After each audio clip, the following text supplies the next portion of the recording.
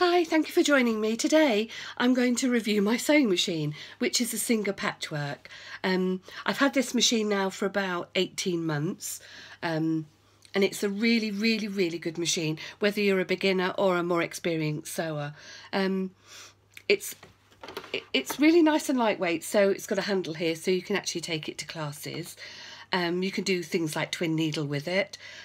It's got some fabulous, if I just move it round, oops, you can see the window, fabulous stitches on it, perfect for quilting, especially number 63, which is really difficult to do in real life, but this machine just does it automatically.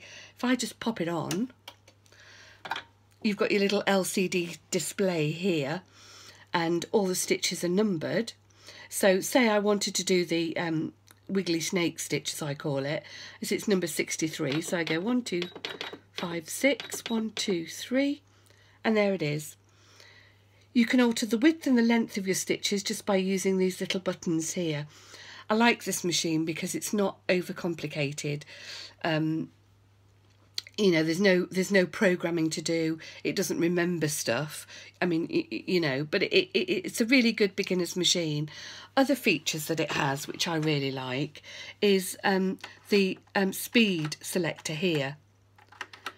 If you're a beginner and you put it down to the slowest level, it doesn't matter how much you put your foot down on the pedal, it'll keep to the same speed.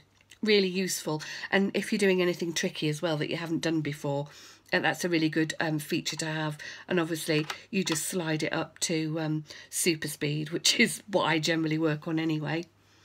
Other useful items on this machine, it's got a locking stitch, so instead of having to go backwards and forwards on your work, you just push this button and it does a locking stitch.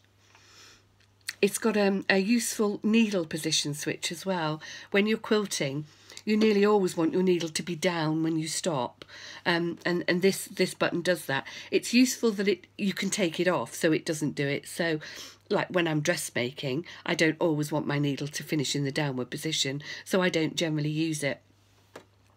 And it's also got this start-stop feature. You don't have to use the foot pedal, you can just use the button to you know, start the machine and to stop it.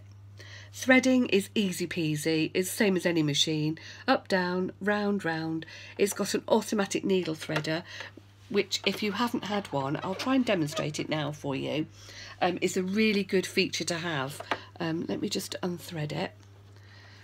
All you do, if you can, no, you probably can't see it, but anyway, there we go. Pull that round, hook that under, pa-ding, and there you go, your needle's threaded. I mean, how cool is that? It comes with a really decent hardcover and a quilter's extension table as standard, and it comes with all the usual bits and pieces that you would expect. I think the cost of this machine was about £399. So maybe if it's your first machine, you maybe wouldn't spend that amount of money, but if you can afford it, definitely would. Definitely would always buy Singer. Thank you for watching.